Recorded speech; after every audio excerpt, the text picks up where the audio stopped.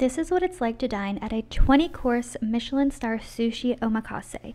This is Shunji, located in Santa Monica. It is a 6-person sushi bar counter, so it is extremely intimate and very special. You start with warm dishes and other appetizers ranging from salmon roe, snow crab, abalone, sea bass, and more, and then you'll lead into sushi. Of course, sake was to be had.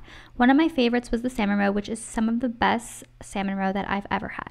Then we'll begin with sushi. It ranged from all types of fish like goldeneye and black snapper, king mackerel, bluefin tuna, toro, uni, one of my personal favorites, gyudek shirako, monkfish, a toro hand roll, and more. The meal ended with unagi, and at this point I was desperately slowing down, but we're finishing up with tamago, miso soup, and ice cream with persimmons to end the meal. Truly one of the most special and amazing meals I've ever had.